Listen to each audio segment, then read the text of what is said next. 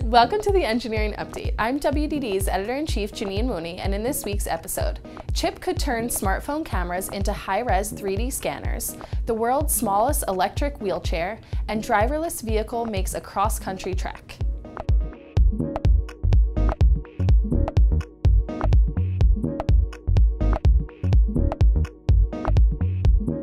Imagine if you could scan three-dimensional objects with your smartphone and send the high-resolution 3D image to a 3D printer that will then produce hyper-accurate replicas. Soon this might actually be possible thanks to a small and inexpensive device developed by scientists at Caltech.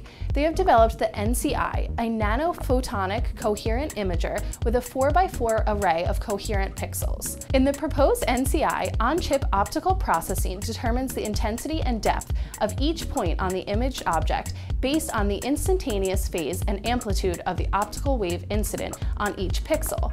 The NCI uses an array of tiny scanning laser beams to gather information about an object's size and distance away with an optical concept called coherence. The detection of both intensity and relative delay enables applications such as high-res 3D reflective and transmissive imaging, as well as index contrast imaging.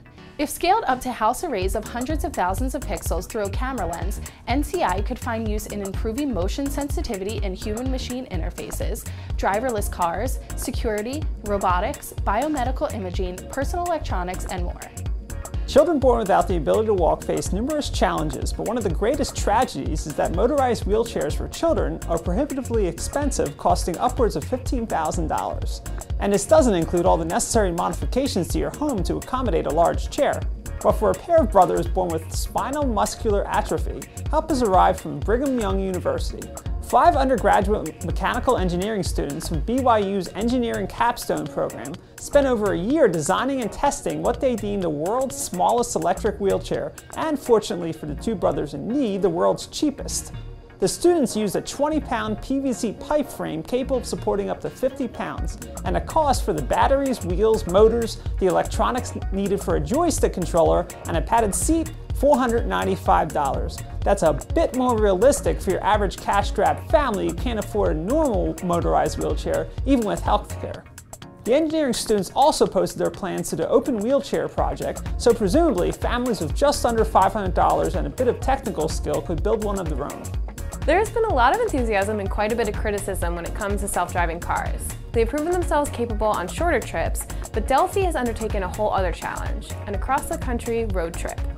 Actually, to be fair, they've already completed the 3,400-mile journey, which took 9 days total. The car traveled, with an engineer in the driver's seat just in case, from Treasure Island in San Francisco across 15 states and Washington, D.C. to New York City. The vehicle has 6 long-range radars, 4 short-range radars, 3 vision-based cameras, 6 lidars, and all the ADAS bells and whistles a car could want. Those systems allow the car to navigate in all sorts of traffic and weather conditions, including construction, traffic jams, mountains, and deal with aggressive drivers. The car, called the Roadrunner, completed 99% of the drive in automated mode, and the team collected about 3 terabytes of data along the way. This is the first coast-to-coast trip by an automated car, and in addition to helping future driverless vehicles, will also help improve safety vehicles in regular cars.